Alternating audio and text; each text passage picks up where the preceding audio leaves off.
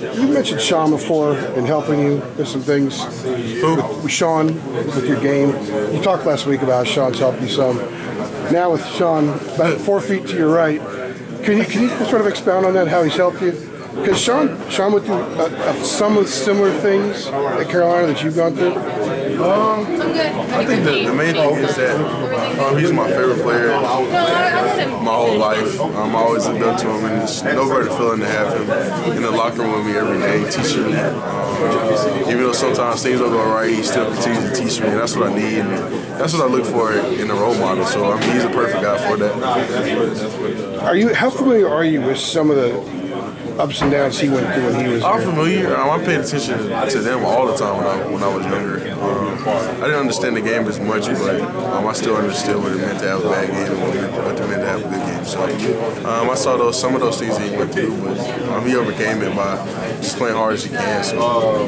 In the recent weeks, especially the last couple of weeks with some of your struggles, have you gotten closer with him? Has he talked to you more about how to deal with it? He talks to me every day. I mean, the same amount. Just sometimes he has to cuss me out. Sometimes he just has to just let me play through it. So that's just a part of him being a coach of this team. That's what we need. Your teammates were giving a real vote of confidence for you the last couple of days when we've talked to them about some of the struggles that you've had.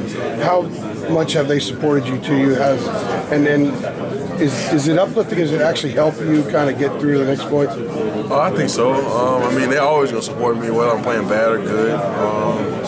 I think it's due time. I mean, some shots going to have to go in eventually. We're going to have to jump eventually. So for this team, our main focus is first being with them defensively, take care of the offense.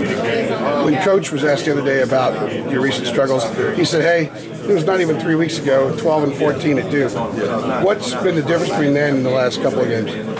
I'm really not sure, man. Just starting off the game not comfortable. Maybe my preparation is a little different.